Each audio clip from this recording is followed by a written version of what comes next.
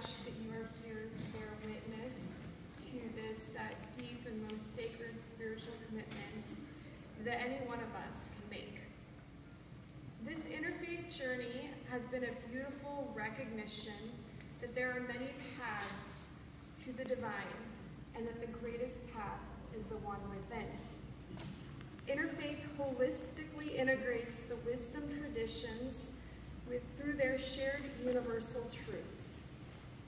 I chose this journey as a seeker of this wisdom and these universal truths, driven by my spirit's mission to alleviate the vast suffering that is prevalent among humanity, to find the spiritual solutions to our world's problems. And while there are many master teachers to emulate, it is this inward journey where the true answers lie.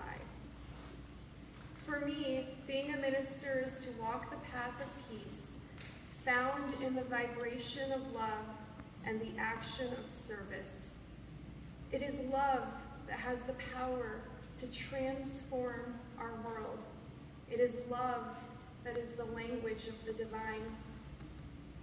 For me, being a minister is walking with courage and honor for all sentient beings and for our Mother Earth. It is about holding space for others to experience and express their own truths and to honor their divinity. This commitment I make is one of service to those who are marginalized through our social systems of power. Our world is a dangerous place for many, and I affirm I will not look away nor be a bystander. I will defend the defenseless. So I'll end with some beautiful wisdom from some of our teachers.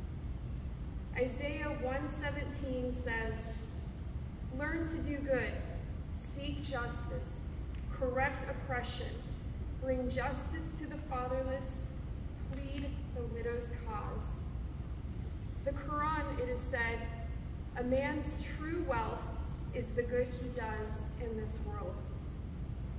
In Thich Nhat Hanh's Manifesto 2000 for a culture of peace and nonviolence, the pledge is to share my time and material resources in a spirit of generosity to put an end to exclusion, injustice, and political and economic oppression.